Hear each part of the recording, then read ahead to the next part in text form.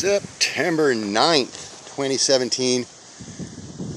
First winds of Hurricane Irma just starting. Of course, we're in Englewood, Florida. Checking out look at the size of this thing. Like exploded the last few days. These things love hurricanes. These are, of course, my chocolate morgula. Oh, there's another one. Chocolate morgula. Trinidad chocolate morgula scorpion. There's a big long name. Man, all these leaves are fresh too. All this thing is really going crazy the last couple days. Man, it's got flowers all over it. Oh, my other pepper plant over here. Of course, we're packing all this up. We're getting ready for the storm, boarding the house, hunkering everything down, getting paver blocks, weighting everything down.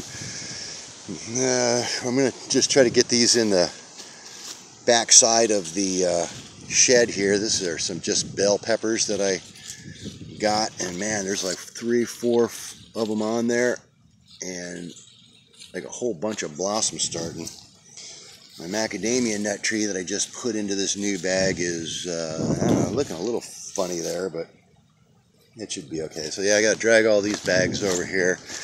Oh yeah, and this pepper plant, this is my Russian red giant, and those are pretty good sized little peppers, fist sized. And this one I think is just starting to turn a little bit red, just barely. So I was going to pick them and make them, I don't know, I think I might pick them today and make them into some Spanish rice to last the next couple days, because we're probably going to be going off grid. I'm trying to get everything stacked in the shed here. Got my tile saw and my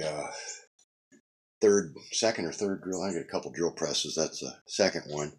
Got them up off the ground a little in case this floods. We're at 13 feet at this particular point.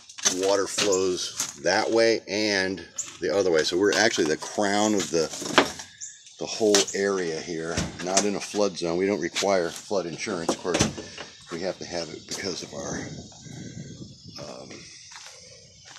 mortgage company. So we are covered, and when 3 inches of rain comes down, you see we already have standing water out here. So when 3 inches of rain comes down in an hour or so, this goes up a couple inches, and it takes it a couple days to go down. So if we get a foot in the next day, there is going to be water probably over the road. But again, even though this is an older house, our elevation is higher than just about everybody else on the street. So we're actually going to be the last ones to flood here, I think. My neighbor down here on this corner might be a little bit higher because he's a newer home and he's right at the top of the... But we're pretty good here for flood. Gable end roof, not a good thing. So we're going to ride it out at the shop. It's going to be coming 90 miles an hour from that direction right there. Right at the face of the house and this north side here. So I'm trying to get things hunkered down in between the sheds and everywhere we can, but that's it.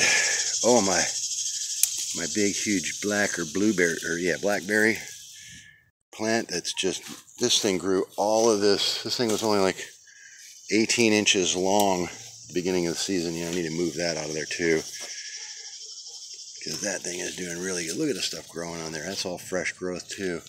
It only had 2 little sprigs on it. It's got like 6 or 8 now. The thing should be making berries next year if it's still here. That's it. Cut.